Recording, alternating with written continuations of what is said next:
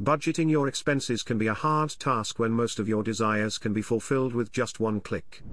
For that very reason, people all over the world have decided to go old school with their budgeting. Yes, we'll be talking about cash stuffing in this video, so you can also get started with it. Let's dive into it. What is cash stuffing? You might have heard about cash stuffing through the recent trends on TikTok. But it is in fact another term for cash enveloping, an old budgeting method that limits your expenses to be made with hard cash only.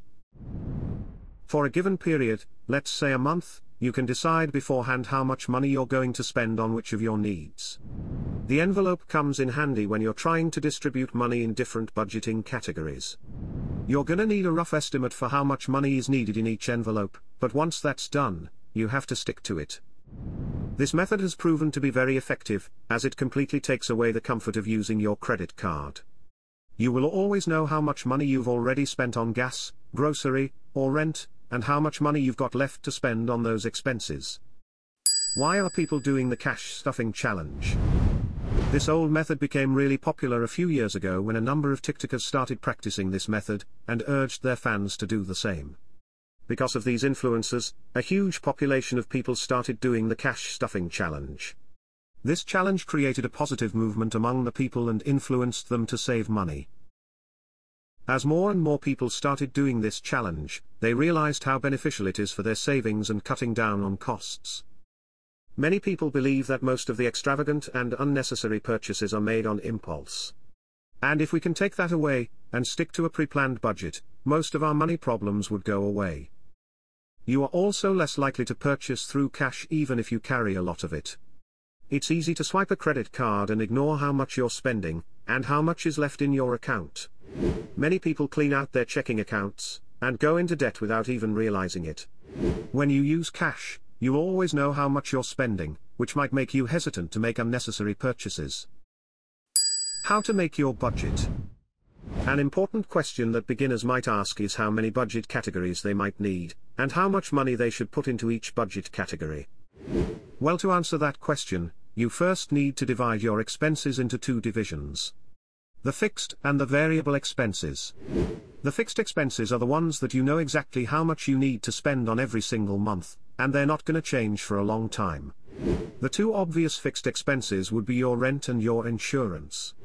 It is easy to get the exact sum that you're going to spend on these expenses. The other division is the variable expenses. These expenses usually fluctuate from month to month, and depend on several factors that might increase or decrease their value. Some examples of variable expenses may be your groceries, gas, electricity bill, car maintenance, or entertainment. You can see how your bills for this month may be very different from the last month. Maybe someone from your family is staying over, which would increase the grocery cost. Maybe you were to make a trip, because of which you would spend more money on gas. It's not expected of you to know exactly how much you'll spend on the variable expenses, but you can think about how much you usually spend, and make some changes according to what you might be expecting to be different in the following month. It would be helpful to leave a little margin of safety, especially if you're a beginner. It might take a while for you to get the hang of it, and make the correct estimates, but you have to stick to it. It's all about trial and error. You'll learn from your mistakes and get better at budgeting. Notice how we also had a category for entertainment. Well, you shouldn't be surprised. The cash enveloping method doesn't put a restriction on you having fun. You can still go out with your friends to the movies, order food at home, and do the fun stuff that you like to do. The goal is to know how much money you can afford to spend on these activities, and making sure you don't exceed your limit. One last thing you might want to do is create sinking funds from the money you save each month. We don't know when we might need to spend money on emergencies and one-off expenses. It could be your car maintenance, medical bills, maybe Christmas is near and you want to save up, only you know what you might have to spend on in the near future. Some tips to help you get started. It would be helpful to follow a few precautions when you get started. The first rule is that you should keep three things in mind when using the cash envelope budgeting system. Number 1 is how often do you get a paycheck? Number 2 is how often do you want to add money to your envelope? And number 3 is how much money do you want to spend? These 3 questions are a good starting point when you're about to begin making a budget, and once you do it a few times, you'll find your own rhythm. If making a budget for every single expense is too complicated for you, you might want to start small. Maybe find out the area where you spend more money than you should. Let's say you spend too much on groceries. For the first few months, make an envelope for groceries only. If you think it's working, expand this budget to a couple more areas where you think you might use some cutting down. Once you've mastered the process and feel confident that you can manage all your expenses, then you can take it all the way. The third and possibly the most important precaution is safety. You should always be concerned about keeping your money safe. One of the main reasons why credit and debit cards are used is to avoid holding a large sum of cash. Even if you've got house insurance or renter's insurance, there's a cap on the amount that would be recovered in case of theft or a robbery. It is essential that you keep the money in a safe or in a place that is hard to locate for an intruder. Some people keep their fixed expenses in their checking accounts, as they are fairly large. Can't save money if you lose all of it, so you have to be careful. And lastly, you need to learn the discipline and self-control required to pull this off. It's not easy to resist yourself from buying the nice dress you see online. Some of us have the habit of making impulse decisions when it comes to shopping. It's hard to get out of that habit.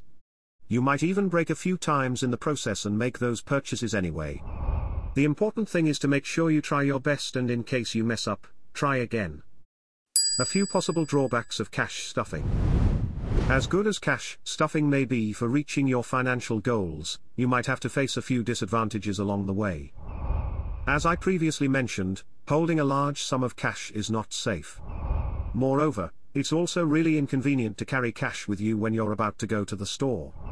Some people suggest depositing the money in your account when you're about to make a purchase, and then using a debit card, but that sounds like a lot of work, doesn't it? Another possible con is that you have to put in a lot of time every month for budgeting, and then reconciliation at the end of the month. Some of you might be parents, who don't have enough time to sit back and watch some TV at the end of the day, let alone make a complicated budget and keep up with it for an entire month. The last complaint that people who do the cash stuffing challenge have is that these days, cash isn't accepted anywhere. With the rise of cryptocurrency, the entire world is moving towards becoming a cashless society. There are a number of restaurants, gas stations, parking lots, etc. that don't accept cash payments because of the inconvenience. Cash stuffing is obviously not a perfect method of budgeting, but you have to weigh the pros against the cons. If you try it and it proves to be effective in cutting down your costs, putting in some extra work doesn't seem like too big of a price to pay. There are also a number of apps that you may use that can help you keep a track of your expenses, without having to keep hard cash with you at all times. But that's another topic for another day. That's a wrap for this video. Did you learn more about cash stuffing, and would you implement it in your budget? Let us know in the comments below. Make sure to give this video a thumbs up, and subscribe to our channel for more videos like this. See you in the next one.